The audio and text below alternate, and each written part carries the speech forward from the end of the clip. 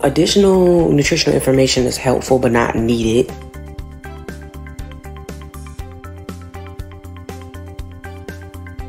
As far as using the words guilt-free or clean, I don't think it makes a lot of difference because the nutritional facts, the actual science behind it, is printed on the package. The phrases guilt-free and clean don't really mean anything to me, and the reason why I say that is because there's no regulation saying what they have to mean. I think that companies should remove those that wording from the packaging, because I think sometimes it gives people a false sense of security, for lack of a better term. I do think that brands should remove the terms guilt-free or clean from the packaging, because of the fact that it kind of insinuates that the other food that they're eating, if it doesn't have it on it, then it's not clean. I don't think that brands should keep the terms guilt-free or clean from their packaging.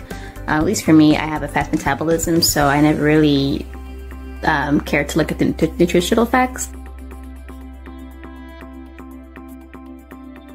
When I'm buying a product, I actually want to see that it says guilt-free, clean, says it's got nutritional value.